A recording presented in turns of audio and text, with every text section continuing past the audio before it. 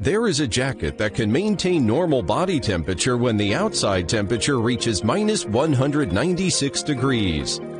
We used liquid nitrogen injection to make an experimental comparison. Spray liquid nitrogen on both a piece of fresh pork and an experimental person wearing a s.kistler cold-proof suit. We can see that the fresh pork is frozen under the liquid nitrogen, and it can even be directly broken by hand.